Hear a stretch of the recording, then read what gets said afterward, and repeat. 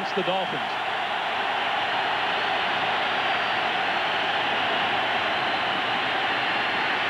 Marino with time has his man inside the 20 and out of bounds close to the 10-yard lines is McDuffie. Now, it's a good job of throwing and catching by Dan Marino and O.J. McDuffie, but really, this offensive line, Richmond Webb is out. You know, they had to restructure it. Brent Smith didn't get to take one snap at left tackle the whole week, and what a job he is doing so far protecting Dan Marino. First down, Dolphins at the Denver 12. And a marker flies before the snap.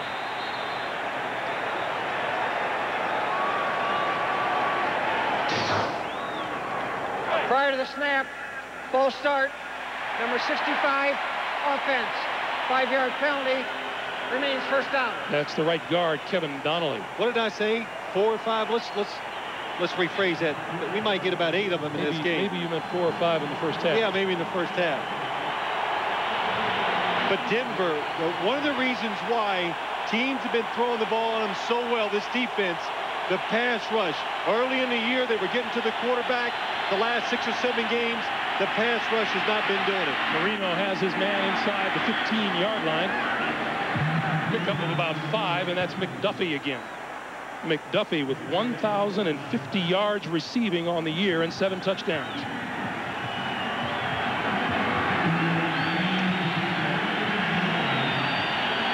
Well, Dan Marino getting a play from the sideline, just taking his time. I kind of like this approach. Meanwhile, defensive coordinator Greg Robinson. Well, John Cheerlink, we talked about that pass rush. He is the pass rush specialist for the Denver Broncos. Marino flipped out of the backfield. Parmalee diving inside the 5-yard line. 9-yard pickup on the play. It'll be 3rd and about 2. Now, the thing that happens when you get good protection, that last play illustrated it. Dan Marino looks down the field, really good coverage. Nobody open at the last second because you got all this extra time. You dump the ball short, and the running back can pick up extra yardage. Significant drive for the Dolphins. This is the 10th play of this drive coming up. Dolphins go to a double tight end now, and it's Ed Perry and Hendrick Lusk. And now Marino calls timeout and walks away from the play. That stops the clock with 10:14 to play here in the first half, and the Dolphins knocking on the door for the first time today. Element on each side of the ball.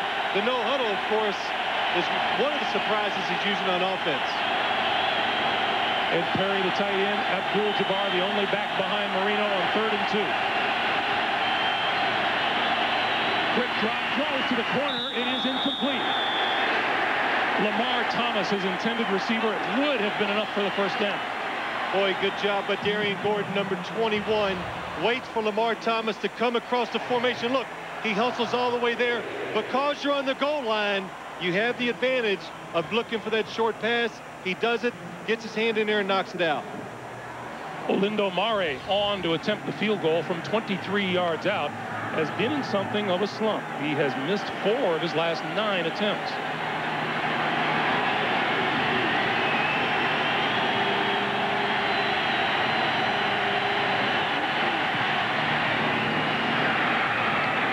But just inside the goalpost.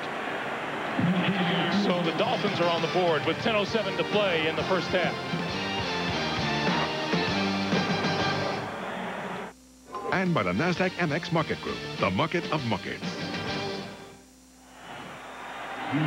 Greg Gumbel, Phil Simms, Armin Katayan back at Mile High Stadium in Denver. Amari field goal has the Dolphins on the board 14-3 to cap a 76-yard drive. Vaughn Hebron, who pulled a hamstring in practice and was doubtful in it until game time, takes the kick. Penalty marker down, and he is met and dropped just across the 20.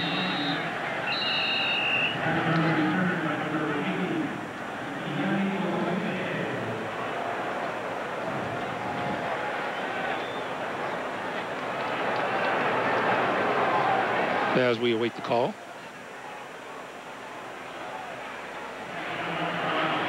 Tripping, number 42 on the receiving team. To be a 10-yard penalty, remains first down. That's Detron Smith. We'll take the opportunity to remind you, coming up at halftime, we'll be sending you to our New York studio for the NASDAQ Amex halftime report. Jim, Marcus, Brent, and Mike have first half highlights. Steelers coach Bill Cowher has analysis and a preview of the San Francisco-Atlanta game coming up on the NASDAQ Amex halftime report. So the Broncos will start from their own 13. Let's see if it's a run or pass. John Elway must be a run. It is indeed. Davis, big hole, and breaks free. 30, 35, brought down across the 40 by Sam Madison. Well, we had a chance to talk to Terrell Davis, and what he said, what's going to be the difference from the last game 3 weeks ago till today? He says, I'm rested. I got that week off. I didn't have to practice. And he says, I got fresh legs. I really struggled at the end of the year. And he says, the Miami Dolphin defense, they haven't seen the Terrell Davis, the runner, they're going to see today. And I think you can notice, even at home watching it, how much quicker and how fast he is getting to the hole. 91 yards already for Davis. Davis to the 48, maybe the 49. Well, the Miami Dolphin defense, I mean, there's a couple people that got to come up big. The corners, they're doing a pretty good job. Zach Thomas, number 54. Hey, they got to do something. They go away from him. They got to find a way to get in there, crowd the line of scrimmage, and make those tackles. Now watch Shannon Sharp, number 84. Good job. Does a good job on Derek Rogers. Keeps him out of the play. Gives Terrell Davis another nice hole to run into. Terrell Davis now at 100 yards on the day. Now, that's not a good sign when you have success at all three spots. 2nd and 2. Lavelle in momentarily for Davis, gets the first down. Now, you know, we talked about Greg, and, you know, we've seen Terrell Davis do such a good job. Tony Jones, the left tackle, hobbling off. Jones, the 11-year veteran out of Western Carolina. That would be huge for the Denver Broncos. Let's watch and see if we can find out what happened. He's the left tackle. Here he is. Here he comes. Oh, and the runner falls into his knee. And the Dolphins use a timeout. 7:55 to play, first half. To be worked on the side. So now Harry Swain moves to left tackle, and Matt Lepsis moves in at right tackle. Elway, time, going for it all, down the far side, incomplete. Rod Smith, the intended receiver, and Sam Madison was there with it. Now, I'm telling you, anytime the Denver Broncos want to do this, they can throw it down the field today, and they're guaranteed of this. The corners for the Dolphins, one-on-one. And look at Sam Madison, puts that hand out, always feeling where the receiver is. And I'll say this about Sam Madison, number 29. Jimmy Johnson, who's been in the NFL and had a lot of good defensive backs, he says this is the best corner I have ever coached. Terrell Davis, flanked to the top as a wide receiver. Elway looks to this side, throws Shannon Sharp. I beg your pardon. Make that, yes, it is Shannon Sharp. Now, they went to 5 wides, and while the Denver Broncos did, you could see what happened. You put Shannon Sharp out, way to the right like a wide receiver, and you get a linebacker singled up on him. And Derek Rogers, that's tough duty for him to go out and have to cover Shannon Sharp all over the field. The ball just short of a first down. It'll be 3rd and 1. Let's see if we can see John Elway. Hands look still. Not moving. Should be a run. And he did not get it. Down, but short.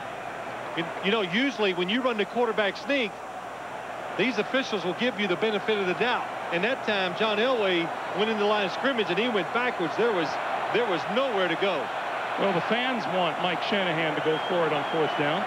Oh, I don't think there's any doubt. Mike Shanahan's over on the sideline. He is tearing up that script he's got, looking for that play.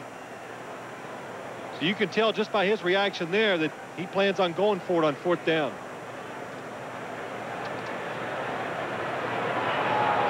That's almost a full yard short.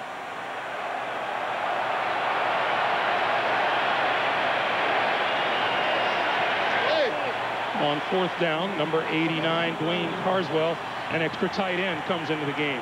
Now he has been 4 for 10 so far this year. The Denver Broncos are on 4th down.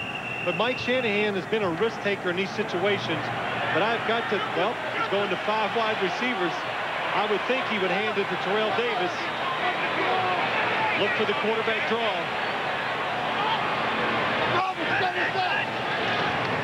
Elway, quick roll, got his man Rod Smith down the sidelines, out of bounds inside the 25-yard line. Well, usually a lot of times when Elway's under center, that's a quarterback sneak. I thought maybe the quarterback draw, but they go to the play that they run so many times.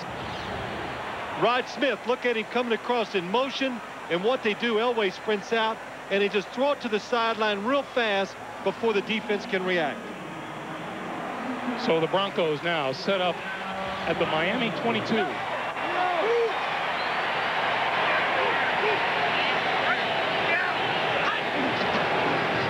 Davis, big hole left side, 15 to the 13-yard line. Brock Marion with the tackle. Well, you know, as I watched this so far, the Miami Dolphins defensive line, when you lose Tim Bowens and you lose Jason Taylor, 2 really quality defensive linemen, it is tough to stop the running game. And Terrell Davis, 12 carries for 109 yards. They go with those 2 touchdowns. And most consecutive 100 yards rushing game in the playoffs. Terrell Davis now moves 1 closer to John Riggins. 2nd and 2 from the 14. Davis moves the pile for 1st down yardage. Well, when you're sitting there on the sideline for the Miami Dolphins and you are just getting gashed by the running game of the Denver Broncos, now look what they've done. They're just going to put everybody in there and leave single coverage. They're going to get both safeties involved with the running game because they got to find a way to stop Terrell Davis. Broncos had just 219 total yards in the loss to Miami, and you see Jimmy Johnson fired up. Yeah, and that's why the fans are reacting. Jimmy can get a little animated on the sidelines. 1st down from the 10. Elway, end zone, incomplete. Rod Smith is intended receiver.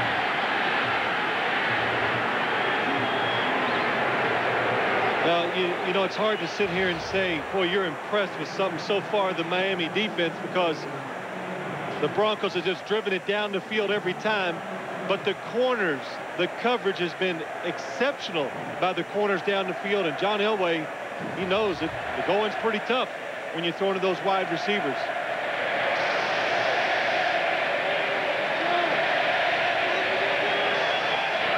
Derek Lavelle alone back behind Elway now on 2nd down. And Lavelle gets the toss, cuts it back. Inside the 10, inside the 5, touchdown.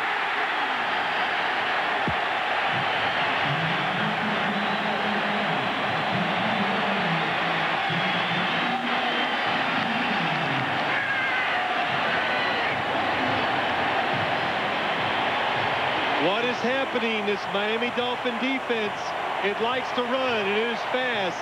The cutback runs, they're over pursuing, and when the runners stop and go the other way, there is nobody on the backside there to make the tackle.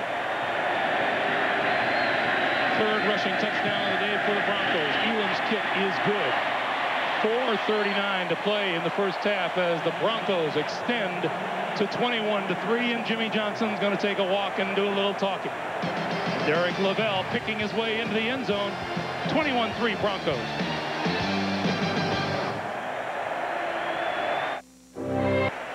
Once again, these aerial shots provided by Southwest Airlines. 4:39 to play here in the 1st half. And the Broncos with a 21-3 lead and an unhappy Jimmy Johnson on the sideline.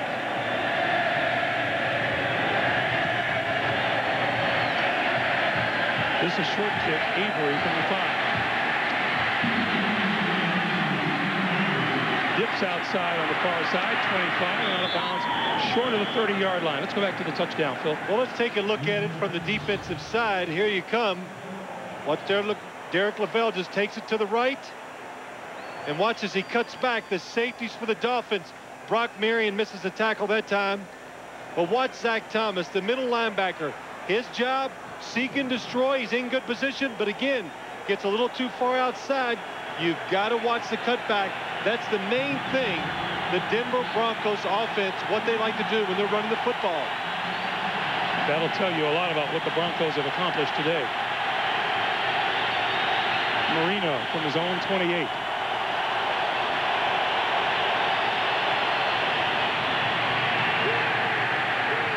Stumbling across the 30 to about the 32. Tyrone Braxton making the tackle on Kareem Abdul-Jabbar. You know, the Miami Dolphin offense, you know, they have success throwing the football, and they did that one drive. They go down and kick the field goal, but, you know, you're kind of caught in between. What do? Try to hurry up and get this thing and score, or do you slow it down? Because you got to think something of your defense. If you go 3 and out, you put your defense back out in the field again, this game could be over.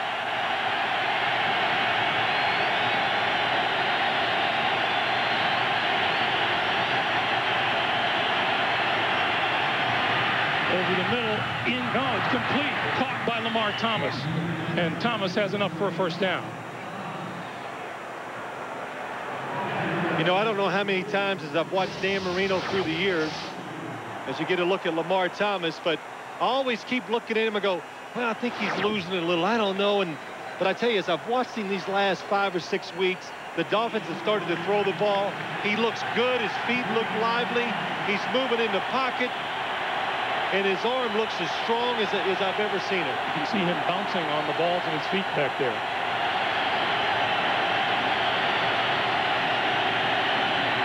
Marino throws, incomplete. Pass intended for Ed Perry. No pass interference. The ball was tipped at the line of scrimmage. So we were talking to John Elway out here. Watch this. Damn, it's a blitz. Steve Atwater coming free. Dan Marino sees it. John Mobley does a good job getting his hand up and knocking the pass down. But we were talking to John Elway. He said he loved throwing the football down in Miami. It felt good, the humidity, all that. And he says, out here, it's real dry. And he says, Dan Marino, I can't wait to see how many times he licks that big hand trying to get some moisture on it to throw the football out here in Denver. 2nd and 10. Getting nowhere is Stanley Pritchett.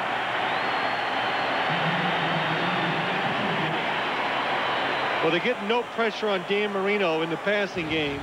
So the Denver Broncos, watch John Mobley. 2nd and 10. They're going to take a chance, try to get to the quarterback. But if they run the ball, just get in the way and make the tackle. 3rd and call it 13.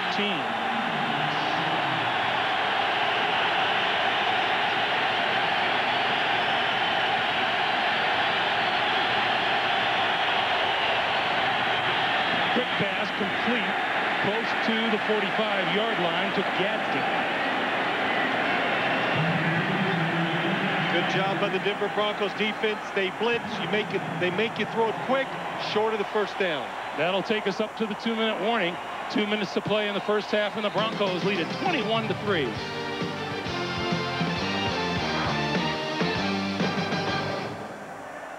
Highlights, plus Steelers coach Bill Cowher will have first half analysis plus a preview of the San Francisco-Atlanta game.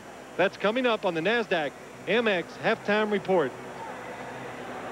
And if you're sitting at home and you're wondering, why is Phil Simms reading that? Well, Greg Gumbel's back. How you doing, Greg? Hey, Phil. All right. You know, sometimes you just got to play hurt, Greg. 2 minutes to play on 4th down. Darian Gordon. Fair catch at the 7.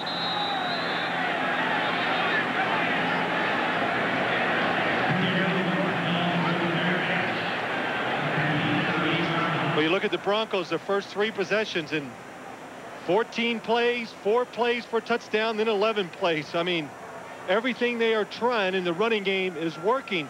Now, the passing game, when John Elway has thrown the ball down the field to his receivers against the Miami Dolphins defensive backs, the corners especially, not quite as easy. Elway's numbers, 9 of 12 for 113 yards.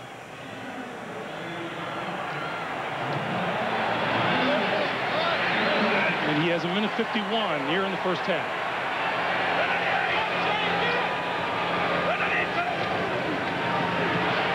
Davis. This time, Davis hit hard for a loss of about a yard. Well, when you look at Terrell Davis, all the success he is having, here's what you got to do to stop him. The safeties, you got to get 9 people involved coming up on the outside of the formations to take away the run when it comes to the strong side. And then when you come back to the backside, you can see number 31, Brock Marion, the other safety. There he is. What has happened so far in this game, the safeties, when they have come up, they've over-pursued or they've missed the tackle. And a completely different game on the ground as opposed to the first when they met back in Miami on the 21st of December. Davis.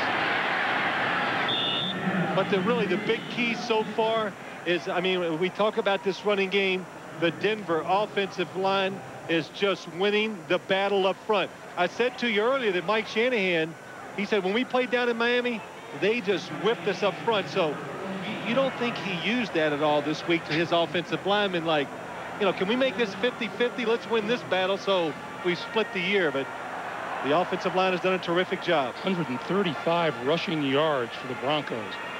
And you know how good they were doing and how good this offensive line. We talked to Zach Thomas, and he had the utmost respect for him, especially the center, number 66, Tom Nalen. He says he does a terrific job of run blocking and pass blocking. Well, the Broncos burn their second time out of the half. There's Tom Nalen. Let's take a look at the numbers on these two great quarterbacks, Elway and Marino, today. Marino, 10 of 14 for 106 yards.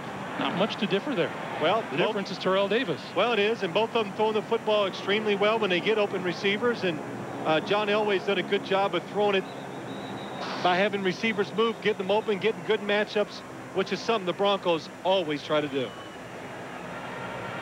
And that is 14 rushes for 111 yards for a running back. I mean, well, I don't know if outstanding is a good word for it. Outstanding is a pretty good word. 25 seconds remaining. 3rd and 4 for Elway.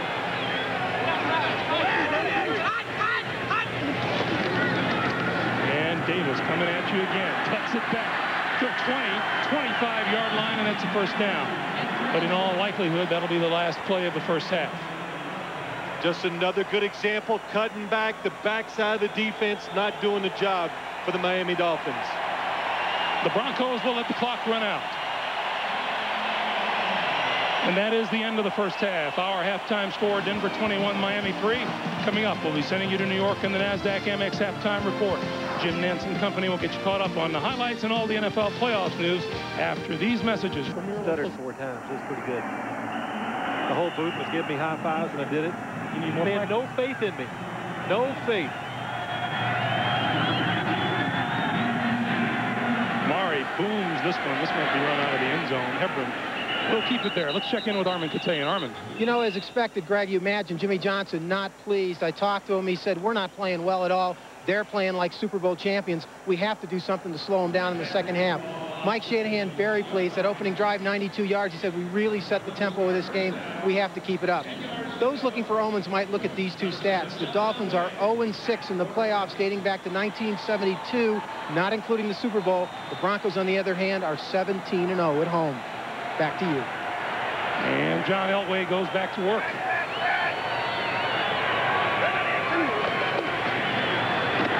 Davis picking up right where he left off.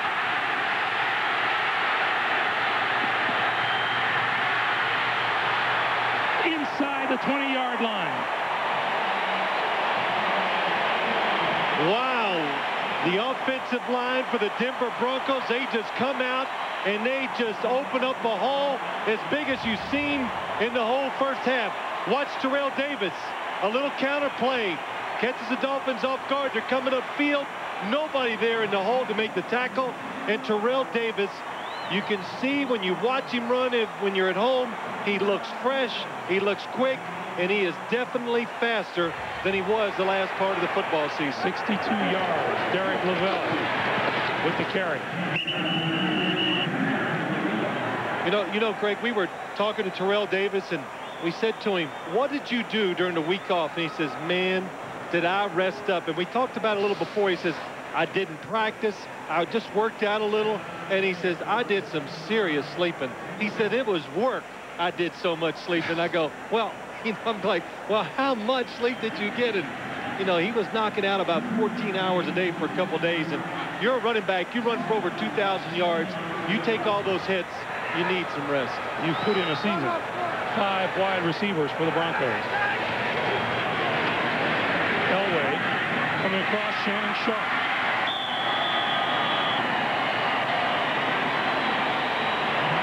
Well, John Elway, that is one of the few times that he did not make a good decision. He completes the ball to Shannon Sharpe. I saw him do this quite a bit in practice. They'd spread everybody out. Shannon Sharpe just comes across the field and catches a short pass.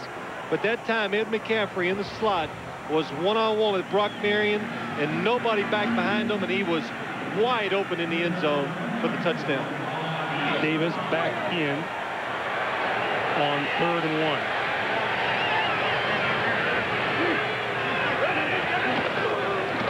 Davis pushing for the first down. And as you can tell by the CBS first down marker, he didn't get there. What almost looks funny to see Terrell Davis run up in there and not get about 8 or 10. And I mean, the Miami Dolphins, and it really kind of shows you, I mean, they got good depth on their defensive line, but they have really been hurt up front by not having Tim Bowens and Jason Taylor.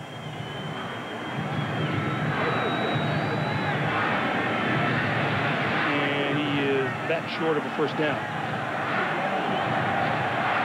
And on 4th and about half a yard, Elway on the field. Well, John, I mean, Mike Shanahan's already made his mind up, and it looks like John Elway already has the play. Okay, thank you, sir. I mean, you'd have to think, if you're the Denver Broncos, as good as they've run the football, you wouldn't take a chance in this situation by trying to catch the defense by surprise. Just hand it to Terrell Davis and let him bang in there and get you a first down. Broncos have gone for it already once today on 4th down. They made it. John Elway sure did a lot of talking and stayed in the huddle quite a long time.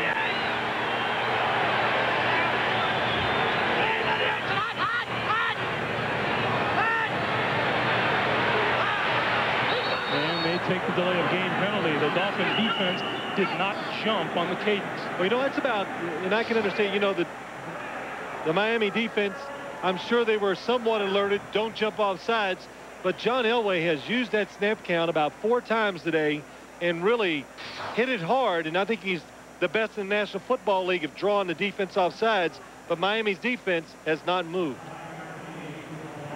Jason Elam will try this one from 32 yards. You will recall he had a 63-yarder earlier this season.